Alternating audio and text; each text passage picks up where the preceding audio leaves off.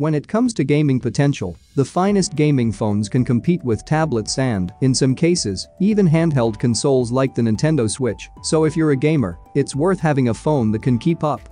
In this video, I am going to tell you my pick of the best gaming phones till now. Number 5 on the list is Razer Phone 2. The original Razer phone was a good first attempt at bringing the gamer-centric brand to a smartphone, but it had a few flaws that pushed it down our list. The second edition has solved some of the issues and included a more powerful gadget, although it is still largely focused on gamers. The Razer Phone 2 isn't much different from its original, except that it now features a Snapdragon 845 processor and a back surface for wireless charging. It also has a sleek air chamber to keep the gadget cool while you play. Finally, the phone's powerful processor, 8GB RAM, fantastic speakers, 120Hz refresh rate screen, and 4000 mAh battery, as well as comprehensive controls to modify battery life and performance, make it a great gaming phone. On the list of best gaming phones, Black Shark 3 is on number 4. The Xiaomi Black Shark 3 is the top gaming phone from the Xiaomi sub-brand, though it falls short of a few other competitors' current gaming phones.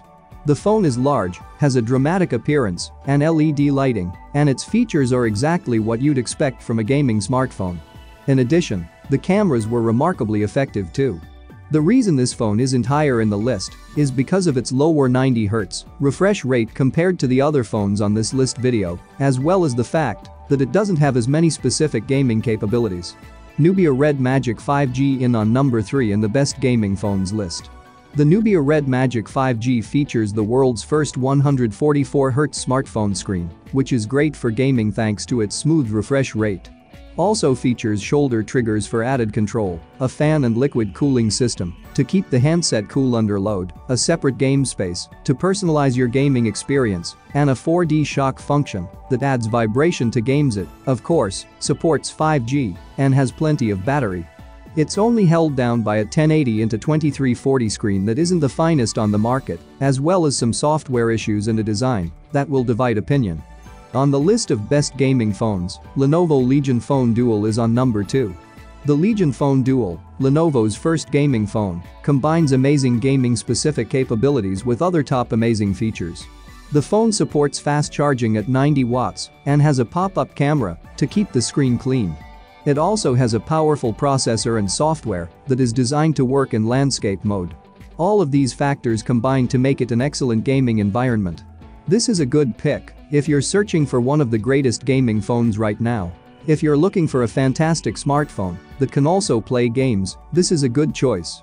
Despite its high price, software difficulties, and lousy camera, some may be put off by it.